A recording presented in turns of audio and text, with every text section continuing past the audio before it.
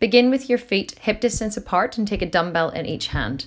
Begin with your knuckles facing up, palms facing down. Take an inhale with your tummy tight, raise your arm straight up in the air to shoulder height, and then lower it all the way back down with control. You don't want to fling your arm in the air. You want to raise it up with control and down with control so that you're using the front and the top of the shoulder to raise the dumbbell and not throwing it upward using momentum with your body. Keep a slight bend in the knees and make sure that you keep the front of the body contracted the entire time. Like I said, you do not want to be throwing the front of your body into this and using momentum to lift the dumbbell up. You want to raise it with control just up to shoulder height and lower it with control. Make sure that you keep the belly pulled in the entire time, a very gentle bend in the knees, and keep all of the weight into the heels.